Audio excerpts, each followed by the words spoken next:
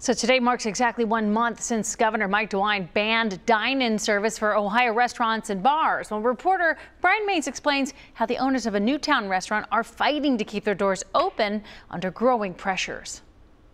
Anxiety and anger and frustration. Randy Reichelderfer and co-owner Betsy Eicher have spent the past 8 years growing Urban Grill from a food truck into a 220-seat brick-and-mortar restaurant on Main Street in Newtown. Today, Urban Grill on Main is depending on carryout to keep its doors open amid the coronavirus outbreak.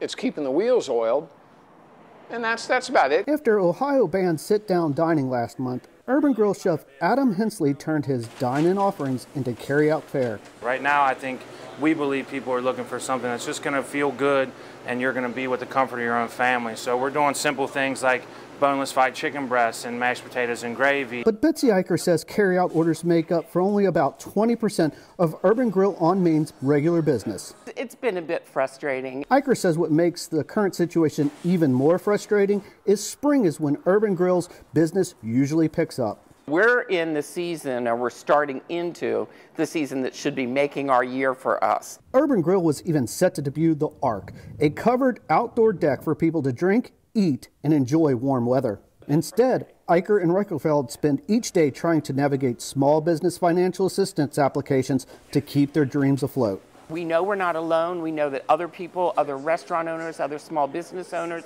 are experiencing similar feelings and frustrations. Chef Hensley said the only thing Urban Grill on Main and those other restaurants can do now is serve good food and depend on loyal customers. It's really been crazy, the amount of love and appreciation that we've seen here at Urban Grill from fellow townships around here, and a lot of it's from the relationships Randy and Betsy have built, but maybe it's about the food too. Urban Grill on Main is currently open Wednesday through Saturday for carryout. You can find out more details on WCPO.com. Brian Maines, WCPO 9 News.